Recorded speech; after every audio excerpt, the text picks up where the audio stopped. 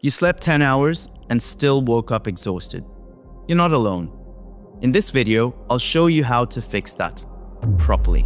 The last video I did on fatigue got a huge response from patients, from clinicians, from people who just couldn't understand why they were still tired, even after 9, 10, and sometimes 12 hours of sleep. And here's what I realized.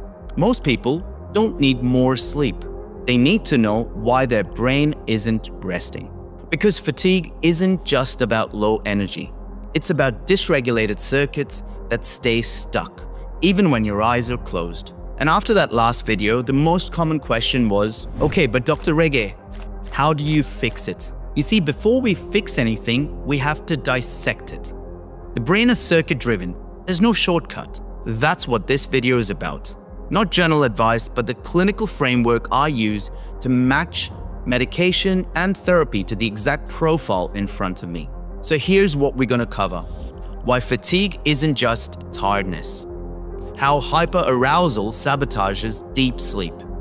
And how different brain circuits, emotional, cognitive, reward-based, interact to produce it, and how we treat them. This isn't about labeling you with depression or burnout. It's about a clinical reasoning process, a diagnostic hierarchy that links symptoms to biology and then to treatment. I'm Dr. Sanil Rege, consultant psychiatrist and educator. When someone says, I'm tired all the time, we don't just default to psychological causes. We don't start with assumptions. We start with a diagnostic hierarchy. We rule out what must be ruled out. Organic causes first. Iron deficiency, thyroid dysfunction, B12, folate, vitamin D deficiencies, inflammatory or autoimmune markers, sleep apnea, metabolic issues, even post-viral syndromes or long COVID. Why?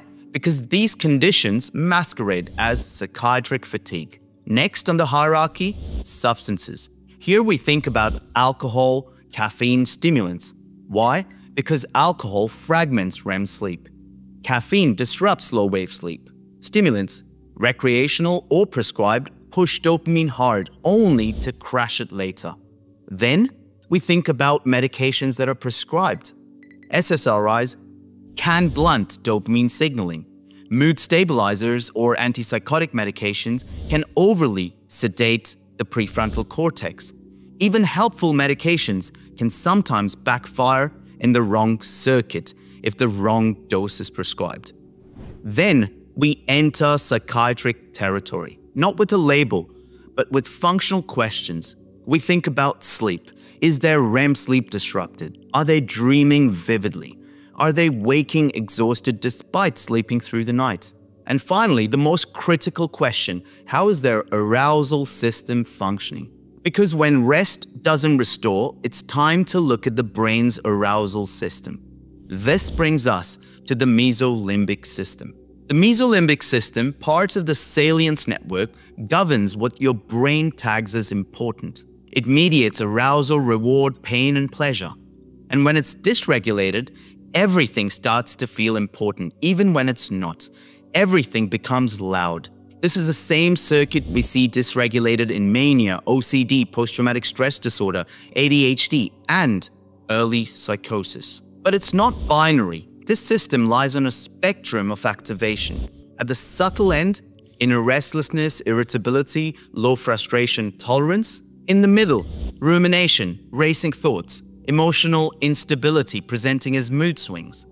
As it goes further up, agitation, decreased need for sleep, grandiosity, even early psychotic features. And every step upward consumes more dopamine, noradrenaline, and cognitive bandwidth.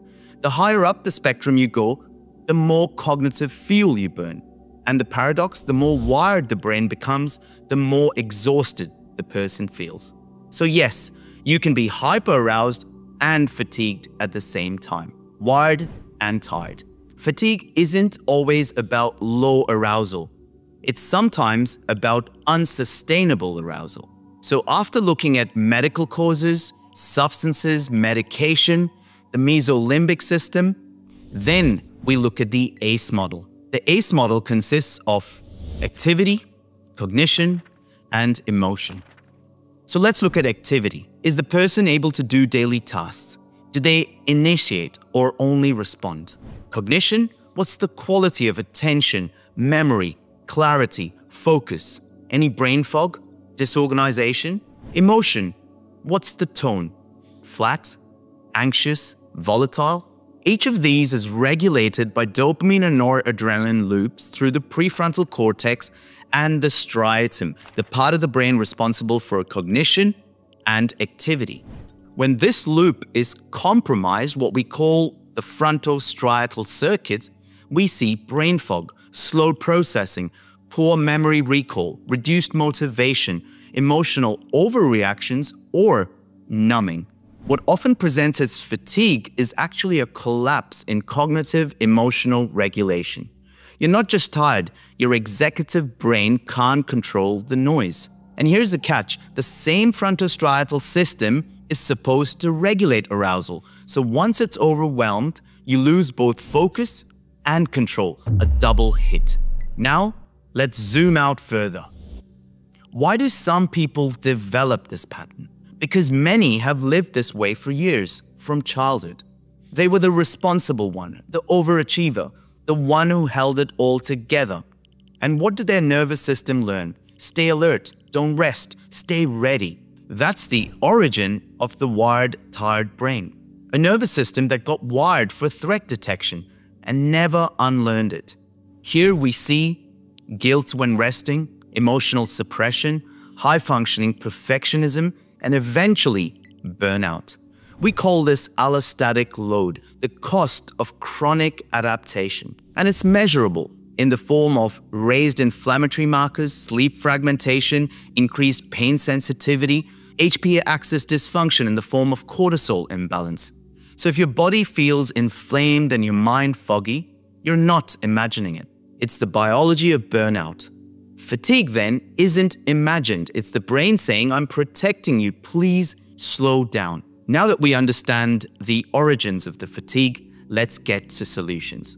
Treatment isn't one size fits all, because fatigue isn't one circuit. Fatigue is a traffic jam in multiple neural lanes. The fix is to clear each lane in order so that the whole system can move again. So I use a 4-lane model. Lane 1, calm the hyper-alert brain. This is about sleep and salience. So how do we improve sleep and arousal regulation? Here are some options. When it comes to medication, we have medications such as prazosin, anywhere between 1 milligram to 10 milligrams at nighttime. This can treat nightmares through alpha-adrenergic blockade. We have clonidine or guanfacine. This calms the locus ceruleus, the brain's internal alarm system. Then we have agents such as gabapentin and pregabalin, which should be used cautiously, but this adds a GABA-like braking, especially helpful when pain's involved. We have other antihistaminergic agents that again should be used at the appropriate dose. Non-medication strategies include CBTI and sleep hygiene, same wake time, light exposure, and circadian anchoring. We may need treatment for trauma-related hyperarousal. This includes imagery rehearsal therapy or EMDR or trauma-focused CBT. This rewrites the amygdala's fear loops at night. The key here is that unless the alarm is silent, the repair crew can't pave the road. This takes us to lane 2. Once the alarms quieten down, we now move to supporting the prefrontal cortex. Here think dopamine and noradrenaline support, not flooding. Here medications such as modafinil or armodafinil, these are wake-promoting agents without the amphetamine-like crash. Bupropion works when low mood and inertia intertwine. We have stimulants such as dexamphetamine or methylphenidate. Atomoxetine is another non-stimulant that can steady the prefrontal cortex tone. Important to consider iron. Ensure adequate levels of ferritin. Treat vitamin D deficiency. Ensure that TSH is at the right sweet spot because small biochemical tweaks, a big mitochondrial payoff. Non-medication strategies include task splitting or micro goals. These shrink cognitive load. Unpredictability is kryptonite for an exhausted prefrontal cortex. So therefore, introducing smart lifestyle levers can help. Brisk morning exercise upregulates D2 receptors.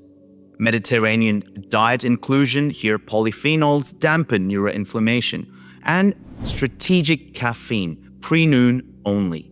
The key to remember here is cognitive chaos is solved by structured, regulated circuits, not through willpower and pushing oneself. Lane 3, reconnect the reward circuit. Here we're addressing anhedonia and amotivation, and therefore we move into the striatum. Strategies such as behavioral activation are simple and pack a punch. Here introduce pleasure and mastery tracking. This reminds the striatum what good feels like. Bright light therapy, 10,000 lux and waking. This helps with the circadian reward syncing. Address inflammation. There are a range of options, NAC being one of them. The key to remember here is when the brain forgets what good feels like, we need to remind it. And finally, we come to lane 4. Here, we correct the developmental wiring. It's all about safety and meaning, so go bottom up before top down. Options include somatic experiencing, sensory motor psychotherapy, breathwork, building body-based safety. Then one can layer schema-focused CBT or acceptance commitment therapy to remap narratives. For perfectionistic or OCD traits, weave in metacognitive therapy.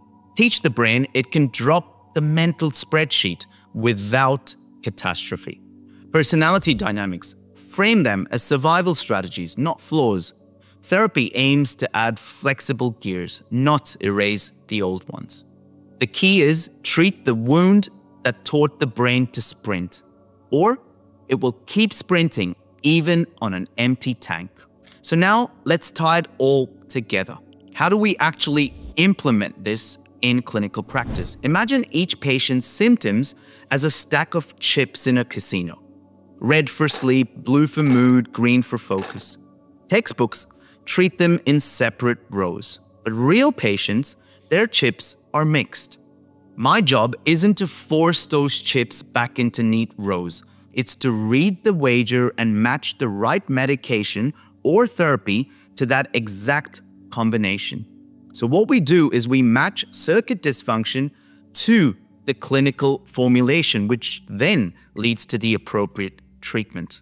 So let me show you some real-world hands and how we actually pair biology with patient profile. So matchup 1 is wired and irritable. Here, we may simply need a mood stabilizer on the foundation, as that can both calm the individual and provide prefrontal cortex the strength it needs to kick into gear. Mood stabilizers such as lamotrigine or topiramate can work really well here. Matchup number 2, wired and anxious. Once again, we've got to turn down the locus coeruleus firing. Here, we can either use prazosin or clonidine. On top of medication, we can add therapy for both matchup 1 and matchup 2. Matchup 3 is flat and foggy. Here, we've got to kickstart the reward engine. This is about potentiating noradrenaline and dopamine just enough for the prefrontal cortex to grab the steering wheel again. Options include modafinil, R-modafinil, stimulants, and SNRI or bupropion. Then, and this is the part too many protocols skip, we loop back to the formulation. Who is this person? What shaped them? How do they read safety signals? That's where trauma therapy, schema therapy, sleep rewiring, anti-inflammatory choices, diet, lifestyle slot in. Skip the order and we're chasing shadows. So let me summarize all of this for you. If you've been waking up tired, foggy, or wired, it might not be about sleeping more. It's about sleeping differently. It's about understanding that fatigue is not failure. It's feedback from your brain, from your history, from your wiring. It's your nervous system saying, I'm keeping you safe the only way I know how. But when we decode that, we then match symptoms to circuits. And when we match symptoms to circuits, we now have a path towards treatment. And this is why it becomes so important to consider the diagnostic hierarchy to understand what's driving the fatigue. This is exactly the sort of training that we cover in a lot more detail on the Academy in all our courses, because when we apply this clinically, it's an extremely powerful tool. Understanding shapes solutions. If this video shifted your perspective, hit the like button. It tells the algorithm that this video matters. Share this video with someone that could benefit from this. And subscribe for more insights when neuroscience meets real life. I'm Dr. Sanil Rege, and see you in the next video. Until then, stay curious. Bye-bye.